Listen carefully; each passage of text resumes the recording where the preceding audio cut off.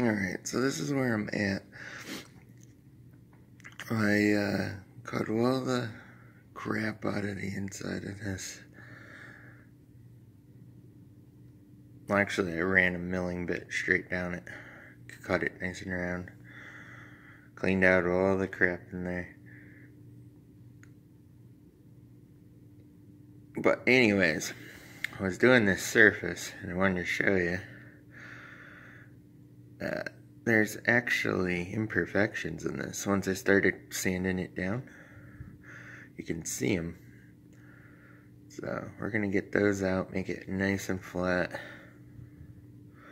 But anyways, the other day my carburetor got loose. But I took off, I'll just give you an idea, say a millimeter of material here, if you can see. That's just because of the casting, the way it looks. But I cut it on the lathe back because there's like, hold on a sec. There's little cutouts in the carburetor. And this actually, when it went in, there was space like this between the two. So air would leak out. So I cut that back to fit in. So now it seats all the way in past the cuts that they made in the carburetor. So anyways, let me keep sanding this and I'll get back to it. Alright, so I just wanted to show you what I use to clean out the inside of the ports and stuff. I use these on like 1/5 scales and everything. But it is just a shaft I cut on the metal lathe. It goes in my roto zip, it's 1/4 inch. I cut a slit in it. I fold some paper over, roll it up, and wet it, put it in, and let it whip around. You gotta go slow and you just you know, get everything nice and hit with it. And you start out with rough, and then a little, you know, finer and finer until you get to what you want. So this is how I did the inside of that port to get all the rough crap off. I started out with like 120 grit. I think I threw some 300 in there, and then this is 440. So, and that's where I'm going to leave it. The other one I put down, I think it was some 800 when I finished. And that's how I did the surface, the mating surface of the manifold.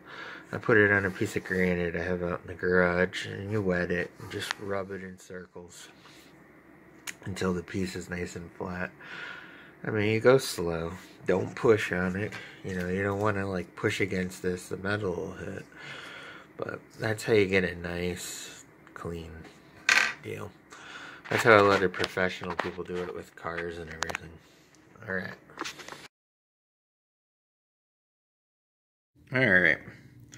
So, I got that nice and flattened. You can still see a little bit on the edge there.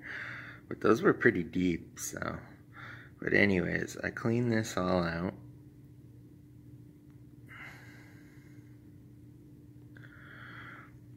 And this side was all messed up. So I ended up was using a milling bit and running it down it until I just cut right through all this stuff. That is actually a ledge because it goes up higher than where I drilled through. But yeah, I just set it up, put it in the milling machine, and slowly creeped it down until I cut all the way through. So it's nice and clear now. Got rid of the casting burrs on this. And this is all nice and flat. So let's mount it up and see what we got. Alright, so here's where we're at. I just wanted to explain why. And the other day this leaked, by the way. This thing vibrated free. I put a lock nut and just the same size bolt with the original nut on there. Just to keep this from vibrating free again. But in doing that, I realized something. They cut these slits all the way around. And that's so you could crush this thing onto the pipe. The pipe actually was about 2 millimeters short going in.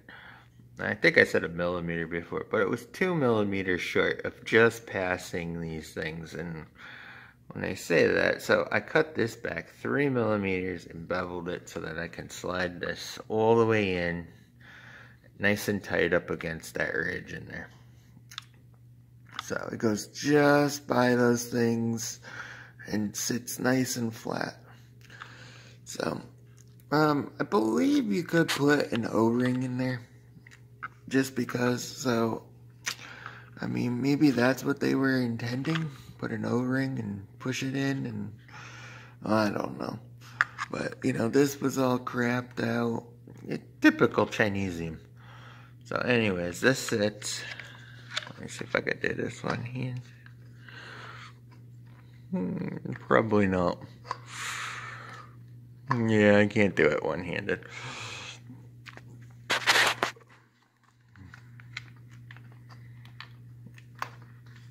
Let me see if I can. Yep. Okay. There we go. But now, my carb sits all the way in past those little slots. So, it's bottomed out nice and tight. So anyways, alright. That was my fix to the air leak with the slots.